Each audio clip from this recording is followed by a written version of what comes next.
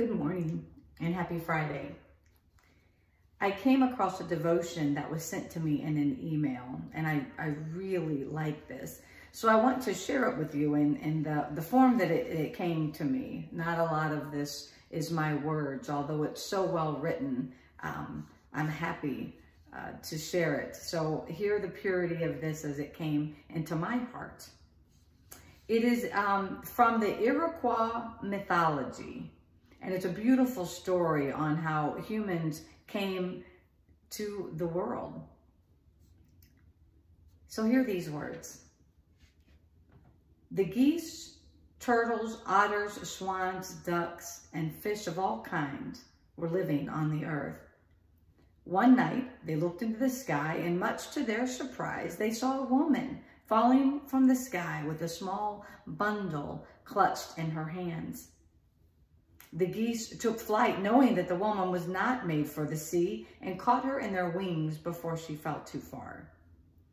But the geese could not carry her long, so an old turtle offered to let her rest on his shell.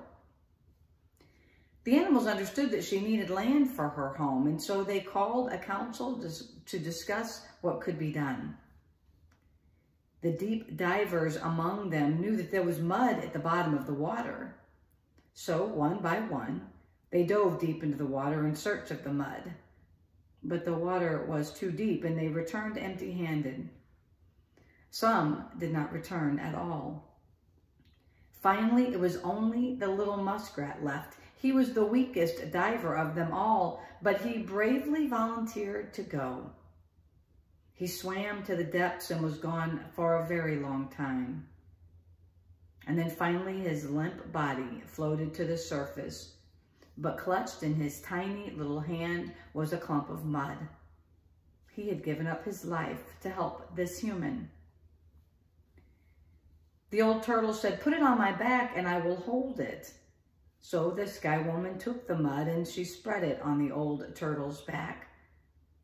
So moved by this act of kindness of all of these animals, she began to dance in gratitude and thanksgiving. The mud began to grow and spread far beyond the shell, building an island and then the lands of the earth. It was the alchemy of the animals' gifts and the woman's gratitude that created the beautiful world that we now live in today. Of course, like any good guest, she did not come to earth empty-handed. For in the bundle she brought was a tiny rooting of a tree. It was the tree of life.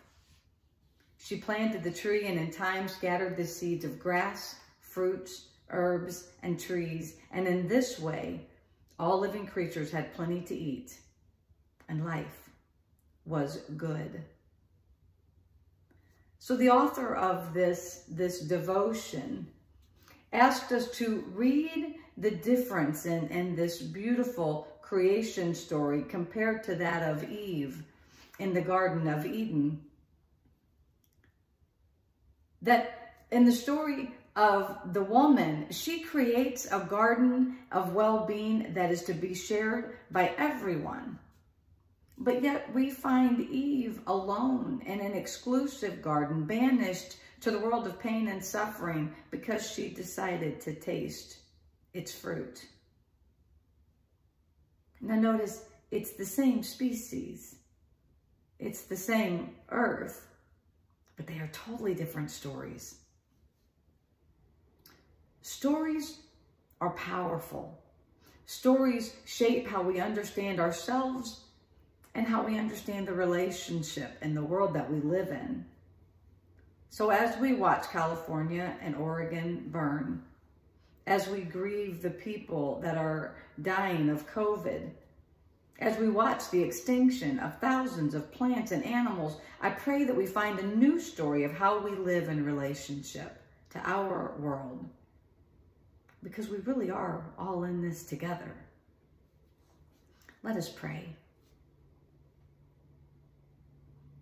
O Lord, in the silence of this day, which is now beginning, I come to ask you for peace, wisdom, and strength.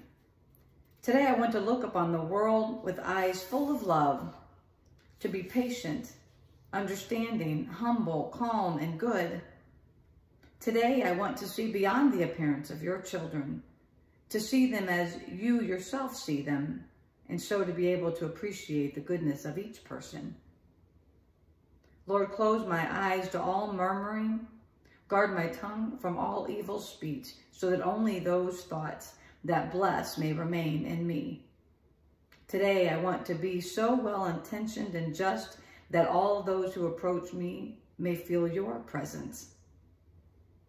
Clothe me with your goodness, O Lord, and grant that during this day I may reflect you. Amen. Thank you for joining me today. I hope you have a great weekend. Bye.